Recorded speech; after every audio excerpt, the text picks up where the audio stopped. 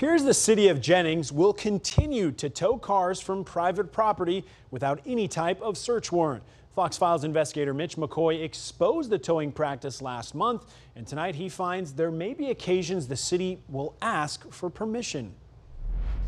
Hello to you. In one of the most civil conversations with the city yet, the city attorney says there may be some situations where it will go the route of getting a warrant and it being signed by a judge, but he admits that will not happen all of the time. It's a difficult issue. Sam Alton is Jennings city attorney. He agreed to sit down and talk about the towing of vehicles from people's driveway. It's not in the street.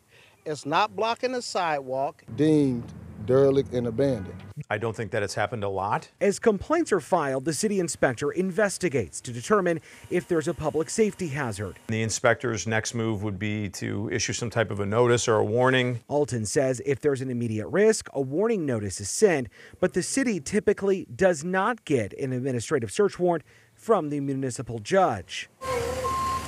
The Fox Files captured the city of Jennings towing a truck from Robert Cotton Sr.'s driveway earlier this summer. St. Louis County police were called and the truck was never towed. At the time, Cotton claimed it was over his expired tags.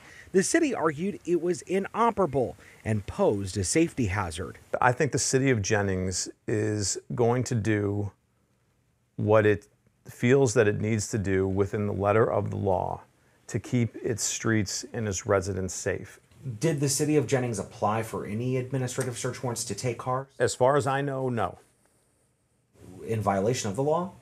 Well, that's a different question, right? So the law, it's a little bit gray.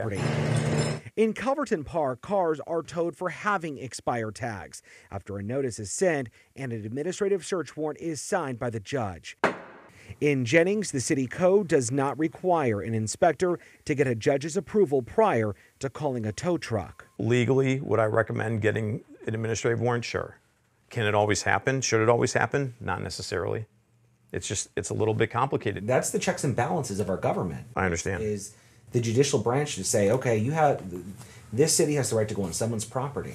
So what would be your response to somebody says, what you guys are going to do is unconstitutional, going on properties without warrants? Yeah. So my response is it's a complicated situation. That we have a bunch of cities, St. Louis, whether it's St. Louis County, St. Louis City, that want to make their streets and their municipalities as safe as they can.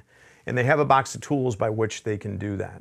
The chairman of the Missouri House Judiciary Committee says he plans to review the state law which municipalities are using to tow cars in the next session.